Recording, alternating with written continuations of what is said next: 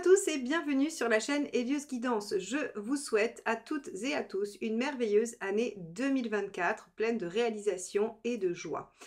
Nous, on va s'occuper aujourd'hui du tirage sentimental pour vous les poissons.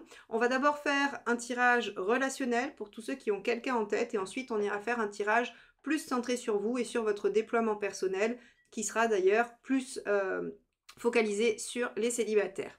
Donc, on va commencer par ce premier tirage et on va aller voir quel est l'arcane majeur qui va dominer toute la sphère sentimentale des poissons. Avant cela, je voulais juste vous indiquer que toutes les dates de formation du premier semestre 2024 sont sorties et que vous pouvez aller voir sur mon site si vous souhaitez vous y inscrire puisque les inscriptions sont ouvertes jusque fin juin. Vous avez également les formations en autonomie si vous voulez apprendre tranquillement depuis chez vous à votre rythme. Vous y retrouverez également toutes les formes de guidance que je vous propose pour traiter vos questions personnelles. Allez, c'est parti, on va regarder quel est cet arcane majeur pour vous les poissons. Alors, que vous réserve ce mois de janvier et ce tout début février? Hop. Ce sera la papesse inversée. Alors la papesse inversée est une carte d'action, c'est-à-dire que vous allez arrêter de réfléchir, vous allez essayer de mettre en œuvre ce que vous avez ressenti, ce que vous avez appris, ou alors vous allez faire une action un peu irréfléchie, un peu spontanée. Quoi qu'il en soit, la papesse se met en action, il n'est plus temps d'attendre, il n'est plus temps d'agir, et elle a aussi envie de révéler les choses, de dire les choses, elle ne garde plus les secrets. Alors on va voir dans quelle mesure cet arcane majeur inversé va connoter vos tirages. Et on va démarrer avec donc l'état d'esprit du partenaire pour ceux qui ont quelqu'un dans leur vie ou dans leur tête. Allez, c'est parti. Quel est l'état d'esprit du partenaire des poissons ?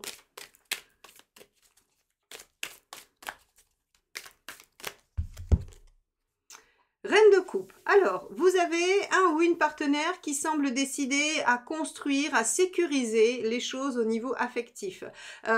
Une ou un partenaire qui veut déployer les choses, être dans la continuité, être dans l'installation, dans la concrétisation également. On a aussi avec la reine de coupe de l'écoute, de la bienveillance, de la douceur, de l'écoute attentive, une bonne oreille attentive si vous avez des soucis. En tout cas, on a quelqu'un ici de très très doux dans l'affect, dans l'émotionnel et dans la stabilité et la fiabilité affective. Bon, ça c'est plutôt bon signe dans une relation.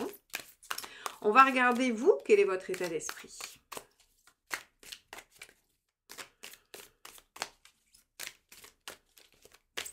Hop là, celle-ci a sauté du jeu. C'est l'as de pentacle. Alors vous avez envie de déployer quelque chose. L'as de pentacle, c'est une idée prometteuse, un projet qu'on a envie de mettre en place. L'as de pentacle, c'est ce potentiel qu'on veut déployer. Donc vous avez envie d'aller plus loin, vous avez envie de construire davantage. Alors, il se peut que vous ayez la même intention de construction que le partenaire, et dans ce cas-là, c'est parfait, on a une dynamique commune qui permet de passer à l'action après avoir discuté, parlé, ressenti, écouté ses intuitions. Donc ici, c'est pas trop mal, parce qu'on va avoir un début d'année finalement assez actif de mise en œuvre, et on a des envies, des états d'esprit assez cohérents qui vont dans la même direction. On va aller voir quelle est la problématique. Qu'est-ce qui pourrait bloquer? Qu'est-ce qui pourrait vous empêcher?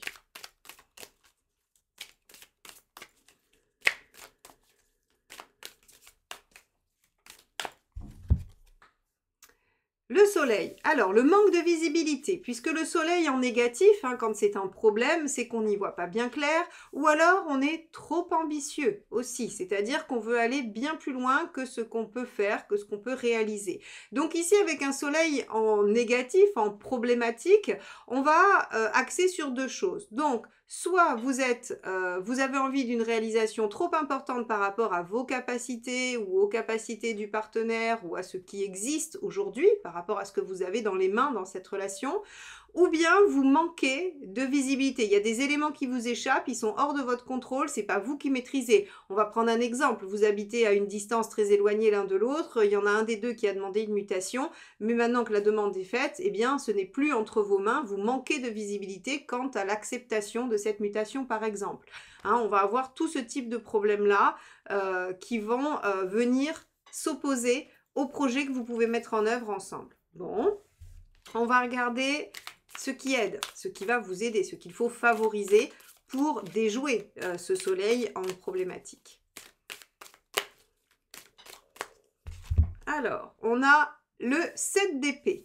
Alors, il faut continuer à explorer toutes les possibilités. Le 7 d'épée, c'est vraiment toujours pareil, hein, les as, les 7, les valets sont des cartes de potentiel qu'il faut explorer, qu'il faut déployer. Ça se fait pas tout seul avec ces cartes-là. Et le 7 d'épée, c'est les idées, les différentes idées, les différentes possibilités. Il faut étudier vos options. Et surtout, il ne faut pas forcément en parler. Le 7 d'épée a un côté discret aussi. Vous gardez ça en tête. C'est pour vous. Il y a, alors c'est assez intéressant parce qu'on a une papesse inversée qui, elle, ne garde pas les secrets par contre, elle est en difficulté pour le faire. Donc attention, on vous dit, il serait plus judicieux de garder les choses pour vous, de continuer à y réfléchir tant que les choses ne sont pas encore tout à fait limpides. Ok, alors on va aller regarder ce qu'il vaut mieux éviter de faire. Déjà on a quelques indices, hein, mais on va voir si on a d'autres conseils. Allez, donc les poissons, ce qu'il vaut mieux éviter de faire pour que cette relation évolue favorablement. Le 2 de coupe. Alors, en négatif, le 2 de coupe, c'est les disputes, les désaccords, la mésentente, le déséquilibre. Donc, effectivement, pas la peine de se disputer, pas la peine de mettre les choses... voilà, de les rendre compliquées finalement. On vous dit le 2 de coupe en négatif, eh bien ce n'est pas le bon plan. Donc pas de dispute, pas de déséquilibre, il ne faut pas qu'il y en ait un qui fasse plus que l'autre.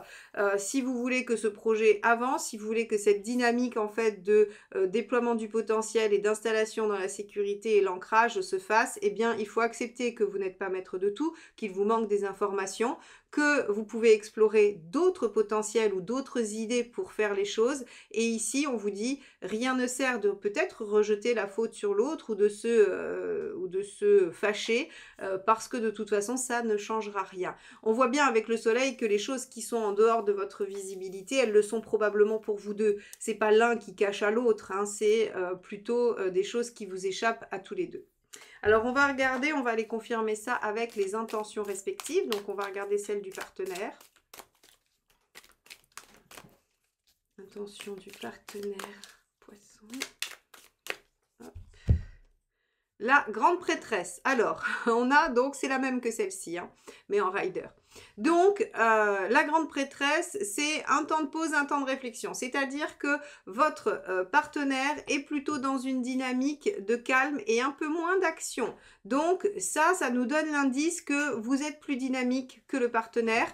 Le partenaire est plus, effectivement, dans une question d'intuition, d'écouter son intuition, d'écouter les signes que vous. Vous êtes dans plutôt, j'allais dire, de la matière.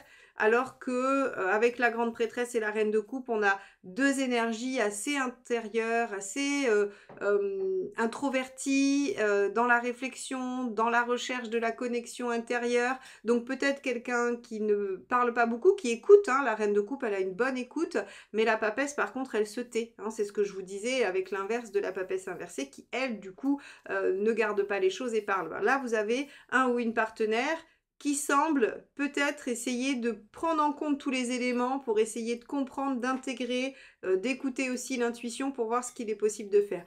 Je ne crois pas, comme je vous l'ai dit, que le soleil ce soit l'un qui cache à l'autre, même si une papesse pourrait, ou une grande prêtresse pourrait ne pas dire certaines choses. On va voir avec le résultat et les conseils, mais je n'ai pas envie d'opter pour cette option-là. On va regarder...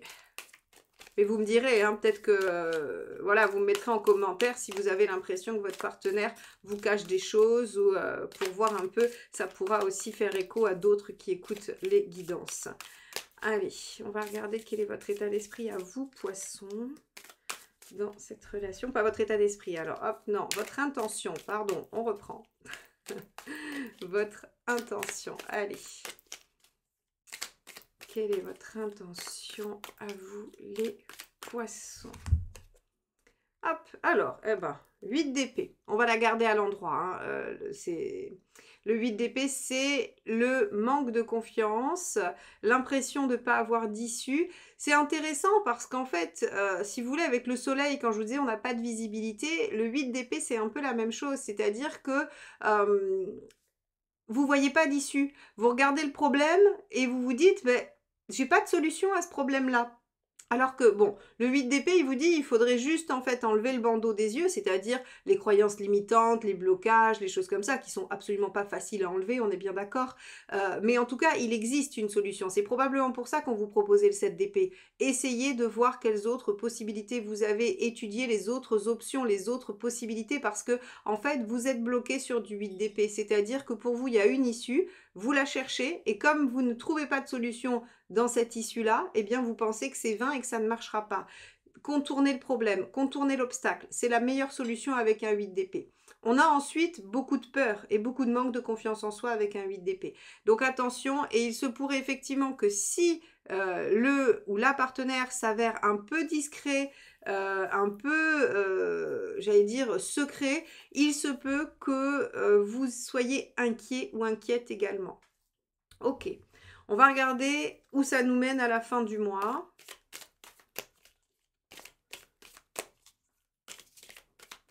Allez, l'issue probable pour les poissons à la fin de la période.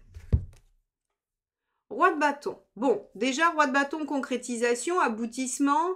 On a quelque chose qui s'installe, qui s'impose, qui est quand même établi. On a une meilleure confiance parce que le roi de bâton aussi, il y a une certaine consistance hein, dans son action ou dans ce qu'il est ou dans ce qu'il ressent. Donc avec un roi de bâton, on est plutôt pas mal sur la fin du mois. Ça veut dire que on a atteint un stade supérieur, on a évolué, même si tout n'est pas résolu, même si tout n'est pas encore bien réglé parce qu'il y a encore des zones d'ombre. Avec un roi de bâton, on est quand même dans la bonne direction et surtout le roi de bâton, il a toutes les compétences pour solutionner les problématiques. C'est quelqu'un qui a assez d'énergie, assez de fougue, assez de charisme aussi hein, pour aller dialoguer et pour obtenir les choses. Donc là, pour moi, c'est une fin positive. Alors, on va regarder les 3 conseils que le tarot vous donne dans cette relation. Allez.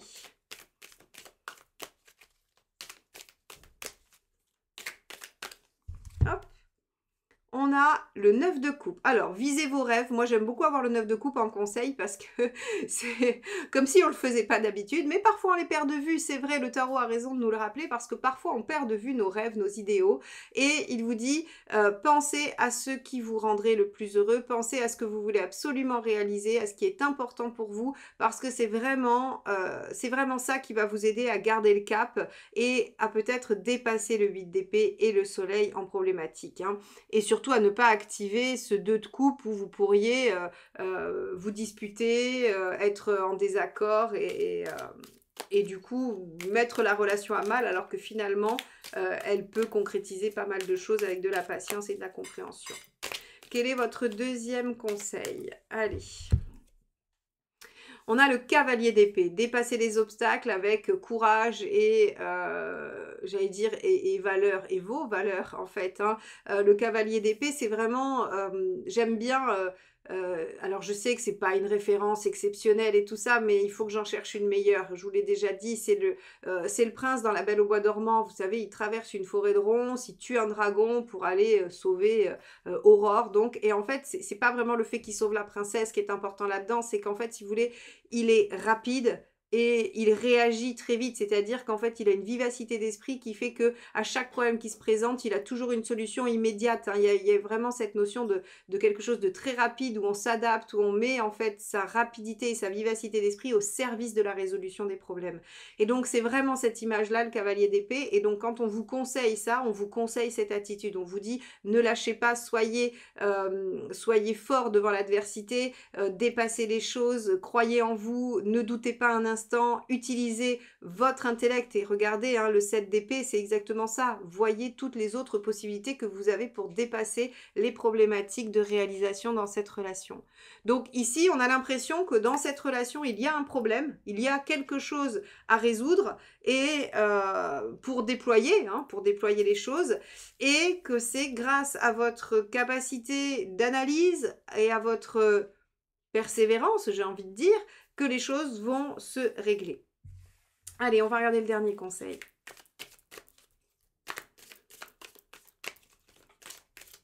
Allez, dernier conseil pour vous les poissons dans cette relation.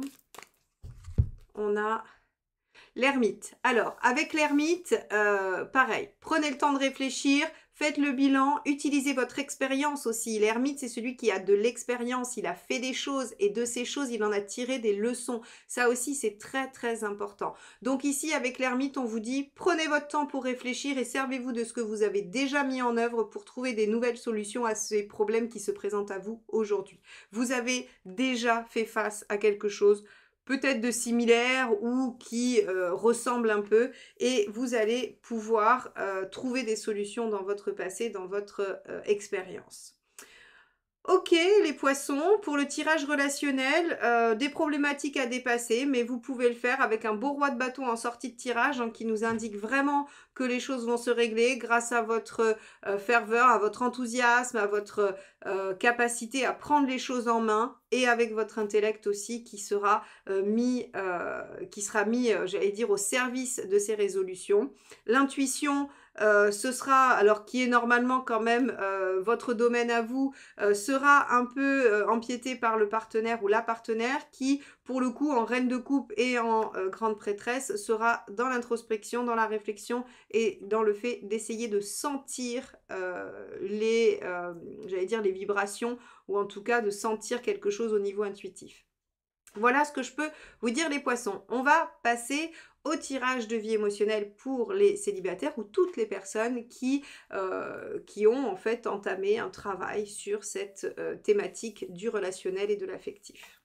Alors pour ce faire, on va utiliser le tarot de la bienveillance, qui est un magnifique tarot que j'aime beaucoup, que j'ai déjà utilisé sur cette chaîne. Allez, les célibataires ou toute personne en travail personnel sur cette thématique.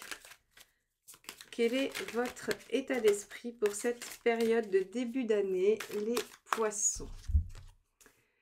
Le 4 d'épée. Alors, le 4 d'épée pourrait vouloir dire que vous avez envie de vous laisser tranquille, de vous reposer, de faire une pause, une trêve dans cette thématique, en tout cas dans la thématique relationnelle et affective. Vous avez peut-être besoin soit de réfléchir à ce que vous voulez vraiment, soit de réfléchir à la meilleure stratégie pour vous, ou bien juste de vous reposer parce que vous avez déjà traversé quelque chose sur cette fin d'année 2023 qui vous a éprouvé et vous avez envie de faire une pause avec cette thématique. Bon, on va regarder ça de plus près.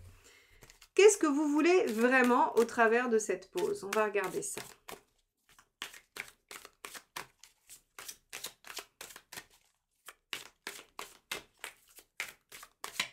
Hop. Oui, l'as d'épée. Vous voulez repartir à zéro. Vous voulez, avec l'as d'épée, on est vraiment sur le fait d'innover, de recommencer, mais avec des choses nouvelles. C'est-à-dire qu'on n'est pas sur je prends la même chose et je le rejoue. On est vraiment sur comment je pourrais faire radicalement différemment pour que les choses se passent autrement pour moi, pour que je puisse réaliser autre chose que ce que j'ai déjà réalisé, ce que j'ai déjà vécu, ce qui s'est déjà passé. Donc avec cet as d'épée, ce qui est intéressant, c'est que vous avez envie de prendre un temps de réflexion nécessaire, utile, pour trouver une nouvelle façon d'agir dans la sphère affective et relationnelle. Très bien. Qu'est-ce qui pourrait vous en empêcher? Qu'est-ce qui pourrait venir bloquer ce travail?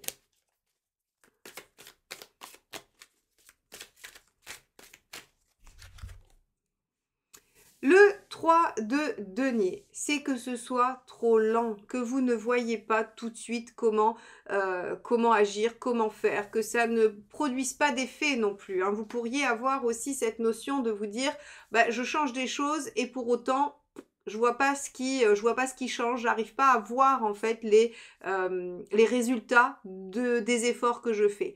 Alors, c'est assez intéressant parce qu'on est avec une papesse inversée et je vous ai dit au début, soit vous vous mettez en action parce que vous avez longtemps réfléchi, soit il y a une action un petit peu spontanée, un peu irréfléchie. C'est les deux, hein. C'est soit on a trop réfléchi, soit on n'a pas assez réfléchi, mais en tout cas, il y a pas d'autre voie que ces deux-là.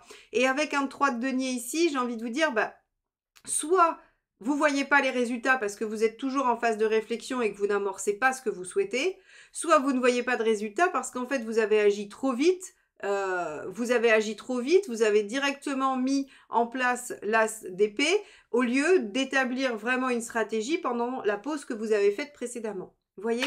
Donc, est-ce que vous avez mis ce 4 d'épée, ce 4 d'air à profit ou non? Est-ce que vous allez le mettre à profit sur ce mois de janvier? C'est à vous de voir. En tout cas, sachez qu'une action trop spontanée, trop sans réflexion finalement ne sera pas porteuse et une action qui ne vient jamais parce que vous êtes dans la réflexion de la stratégie ne portera pas non plus ses fruits. Alors, on va regarder, je vais essayer d'appuyer mon propos, de le confirmer ou non avec la carte du conseil.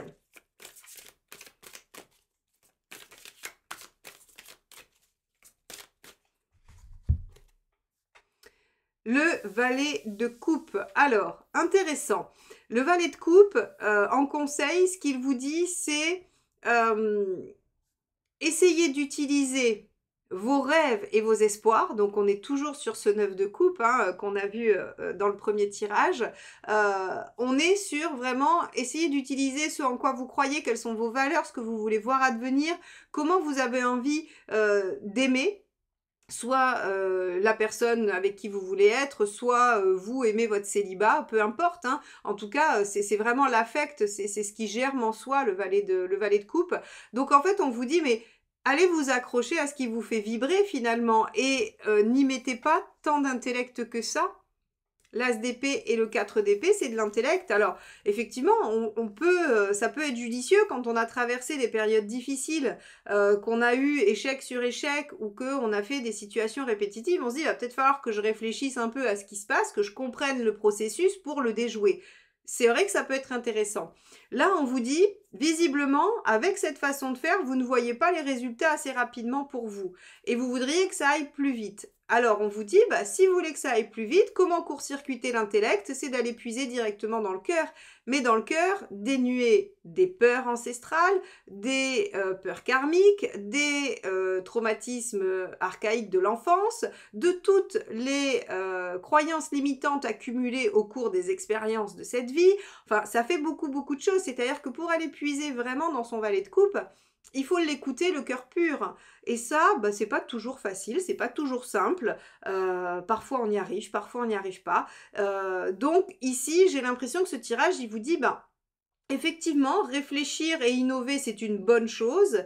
Mais concrètement, avec ce 3 de denier, il semblerait que vous n'arriviez pas trop bien à le mettre en œuvre et à en voir les résultats. Donc on vous dit essayez une autre méthode, essayez celle. En plus, vous les poissons, vous avez quand même une extrême bonne connexion à votre intuition, à votre monde intérieur. Donc essayez d'aller puiser dans cette, j'allais dire dans ce cœur, dans ce qui dans cette partie la plus pure de vous pour voir vers quoi vous avez envie de vous diriger en termes de comportement, d'action, de choix, de mise en œuvre. Et essayez de le suivre. Suivre son valet de coupe, c'est le plus efficace, mais c'est pas toujours le plus simple. Allez, on va regarder l'issue à court terme.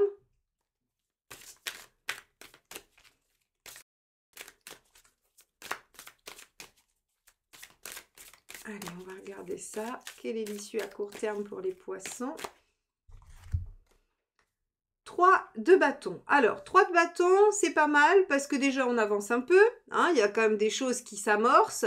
Et puis, en plus, ça vous permet de vous projeter dans l'avenir. Ça vous permet de visualiser les choses à un peu plus long terme. Le 3 de bâton, c'est « Ok, je sais ce que je veux pour après. Je sais ce que je veux pour plus tard et je sais ce que je veux pas. » Donc ça, c'est assez intéressant. C'est-à-dire que vous allez probablement réussir à lire dans votre valet de coupe, vous allez réussir à lire dans votre intérieur pour savoir exactement ce que vous voulez et ce que vous ne voulez plus. Alors, l'issue à plus long terme.